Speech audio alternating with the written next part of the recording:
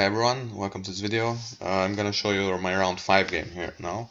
Um, as I played against a woman, so I was on 1 out of 4 when this happened, and she was also on 1 out of 4. So I was really looking forward to winning or doing something. Not that I was really trying or whatever, but yeah. So I had white, and maybe you think like, wait, but we've seen this game before, yeah, and it was very similar to the game in round 1, where only that here actually she decided to not to play bishop g7 like my previous opponent did. Maybe it wasn't the exact same position, but it would have been the same. Um, so after h5, she decided to play g5, which weakens f5 a lot. So she was actually forced to play queen d7 here, and after a few more moves, we come to this very interesting position where actually I could have won on the spot. So if you want to try to treat this as a puzzle, go ahead. And I mean, I don't have to say pause the video. You can pause the video anytime you like. I'm gonna show you the solution right now.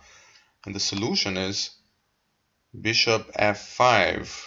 And it's quite a fancy tactic here. So if she takes, then this is just mate basically. So I'm threatening mate on c7, and the only way she can stop it is queen e5, where I won the queen for 2 minor pieces and an ongoing attack. So the king is just unsafe there. Unfortunately, I didn't find this. What I played isn't bad or anything, but yeah. So the only interesting one here is I think it was something like, so if you take, that's already bad, but if you try to take this one, yeah, you can just take, I think queen takes is also bad, not bad, right? Okay, this is actually not so good, yeah. E takes is better. Oh yeah, exactly, yeah, I'm sorry, yeah, that's the point. E takes f4, and now you're actually winning the bishop as well. So, no, or not losing your bishop in any case, so. But yeah, you're actually winning a piece again, yeah, f5. So there is this really cool pin here. And in the end, I'm a piece up. And it's not just a piece. I mean, you can see that obviously I'm a lot better than that. So, but I didn't do this. So castle's long. I just played it very safely. So just king b1. And now what she did was, yeah, it was a mistake here. So queen d6, and maybe you can treat this one as a puzzle as well. Wait, no. Yeah, queen d6. It's kind of a complicated variation, and I honestly haven't seen the whole thing, but knight f takes d5 is the right move here, and I did play this time. So the only interesting move here, which poses me any challenges, is queen takes g3. But now I have this Zwischenschach, as the Germans would say. Knight e7 check, king c7, and now I take the queen. Actually, this knight now cannot be captured. I saw this far that this knight now will take an f5. I was trying to figure out what happens if he plays, sorry, she plays rook e8. But it turns out that it's actually quite good here for me. So I'm 2 pawns up at the moment. She can win 1 back by bishop takes e3. But I can just actually I was thinking during the game, so I saw this far, and I was thinking d5 here, but actually what the computer suggests is just taking one of these pawns. Like I have a choice, but actually I think it's Yeah, so rook e2, and if you want to take this, then actually I have a kind of a cool little skewery thing. So I'm attacking both of these pieces at the same time. Um, but yeah, not the main point. The point is that it works. Yeah, and I saw that it works. I was pretty sure it was working. I didn't see all the variations literally, but yeah, the point is I'm winning a bunch of pawns. And she saw this. She just said, okay, she's not gonna try to exchange queens here. She just played bishop f8. I will turn off this because it will be embarrassing at some point. Queen d6, knight f takes d5, and now she just played bishop f8. So I can actually exchange queens here, but not as good as I can. So I yeah, I mean that would imply me going back to f4, and then she can take and maybe do something. Not sure. Pretty sure that's also a win, but I just went back, and I think that's the right decision. I don't like this attitude of like, oh yeah, let's exchange queens. It's too complicated. Knight f4, knight b6. This is also a bad move, so I mean she was obviously a bit shocked by the move. So because I mean after this I just take the bishop, and I took the bishop, and now bishop queen f4, and I'm winning another pawn. So this is 2 pawns now. Knight d7. Of course, I was threatening bishop takes f5, winning the queen, so she didn't want that. I took with the queen now, not because I wanted to exchange queens, but because actually I was afraid a bit of queen c4, so I didn't want that, and yeah, it seemed like an easy solution. Queen f5. Now it was her turn to reject the queen exchange. Queen f7, and now I took another pawn. So now I'm 3 pawns up. I have all my pawns, and she has these split ugly pawns everywhere with no attack inside. So how did I lose this game? I still don't understand. I think she played a great game from here on. So I said to her, you played a great game except for the first 20 moves. Which, I mean, normally it should be enough. When black plays really bad chess for 20 moves, then you're supposed to punish her. Yeah, so rook g8. Okay, queen h3. I'm still covering everything. Um, nothing to see here. Move along and so on. And now it's starting. Yeah, bishop b4. I said, yeah, okay. Actually, now that I'm thinking about it, why can't I play knight e4? I don't know. Can't I play knight e4? With the idea c3 next. If she takes, then of course I have knight d6 check. It's probably very good for me. Oh yeah. I mean, it doesn't really matter. I mean, in the worst case scenario, she wins the exchange. But I have all these pawns here, so having all 8 pawns is a big deal. F5. Okay, well, yeah, this would have been a lot less drama than what I did during the game, and I'm pretty sure actually it's kind of you know, exchanging sacrificing the exchange is something that works a lot because it's an unexpected move, and often it's just not a big deal. So in this case f5, knight g3, it wants to play, just takes, and I guess I just take and win another pawn, I guess. I was gonna take with yeah, oh yeah. So now I'm 4 pawns for the exchange, and I think I can just probably at some point with these bishops I will win another exchange, but I will win an exchange back. But even if not, then pretty sure this is a very good position. So just simplifying the whole thing, and as you can see, I have all my pawns in the right place. This is what I should have done. Yeah, I just realized it right now, literally. Okay, bishop b4. Sadly, it's not. Yeah, so actually I did play what the computer wants me to play. So bishop f5, kind of piling on d7, so I thought, okay, I don't really care. So knight, bishop takes c3. I said, oh wait, she can play queen c4 next. I don't want her queen around my king, so I'm just gonna play bishop e6, Zwischenzug, intermediate move. Bishop e6, queen e7, b takes c3.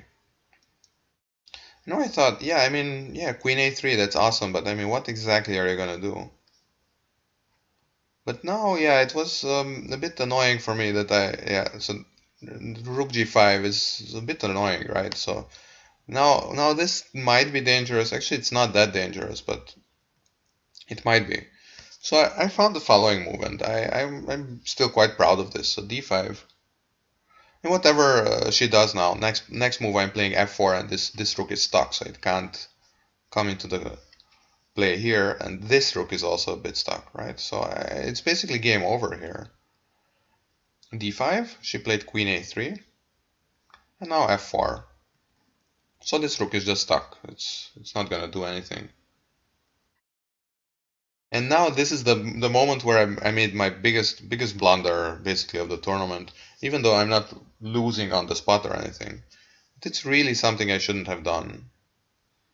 And the move is d takes c6. So this is, I mean, on the face of it, a really bad move. So my idea was, oh, I'm gonna pile up on this knight here, which is awesome, but the problem is that I'm opening up the b file. Why would I open up the b file? Unless I see a win. This is just suicide chat. So it's still winning. If you ask the computer, it's still winning for me. But you don't open up a file when it's open, and it's half open now, and your king is on it. You have no pieces around your king at all. And this is what you do. Okay, so rook g6, rook g7, d takes c6. So actually, a very easy way of this would have been rook d1 first. This is a lot stronger now. So rook d1. And now, of course, the whole idea was queen c3. But now it's very easy to repel this thing, yeah. So this is my variation I wrote down. Check. And yeah, just rook b3. And how exactly are you gonna attack my king now? And now the other rook also comes into play. And I'm pretty sure she would resign here. I mean, yeah, look at this. Again, yeah, like a huge advantage for me. Yeah, not sure what to say. So this would have been a very easy way. I mean, not necessarily this, but yeah, rook d1 definitely a very good move here. Yeah, it's just not gonna happen. Yeah, actually, yeah, I even have a better continuation, but it's good enough the way it is, right? And the main point is here I'm controlling the B file, not her, not she. Okay, so you can see that this b takes c6 is also winning. And yeah, you know what? I'm just gonna keep this engine on. So now b takes c6, and I played e4, which is actually not a bad move yet, because I basically open up my queen to protect c3. And she played king c7 indeed. And now my best move is, yeah, bishop b3 or whatever. I'm just gonna show you what I did, which I thought was okay. So king b1 with the idea of bringing the rook to the b file. But this is actually a draw now, I think, as far as I know. It's way too complicated now to show you everything.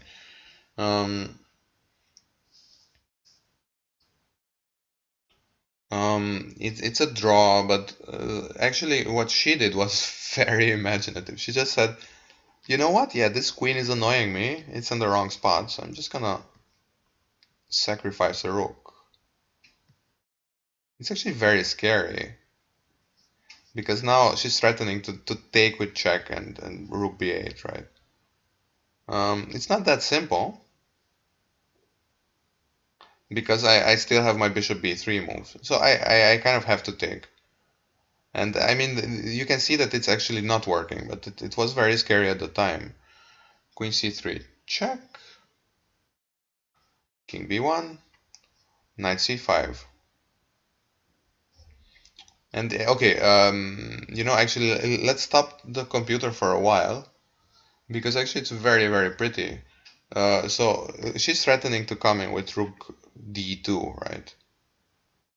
So I thought, okay, you know what? I have this check. I can give this check now, which is good. It's not bad. Queen g7, queen b6, king b6. Sorry. And now bishop b3. And now she played rook d2. So what do you do? She's threatening. Actually, it's not very clear what she's threatening, right? But I should have seen it. I should have seen it. What is she threatening, and how do you react? So I mean, the obvious threat is knight takes b3 and then queen takes c2, right? But there's another threat, and I didn't do it. So I played rook c1 here. And why is this losing for white? I can't believe that I lost here. So yeah, rook c1. I played this instantly. This was one of my real problems. Well, I should have just sat down and thought, look, is this holding? I had a bad feeling about this, and it's not holding at all. Yeah, she has the following move, knight d3, and she's threatening mate in two different ways. So either queen b2 mate or c takes d3. And the way I can avoid this, it's a hard move to find, but it's queen b1. Sorry, queen g1, and this knight is pinned for the moment. For this one instant, it's actually pinned. And now if queen b5, king b5 is the only way.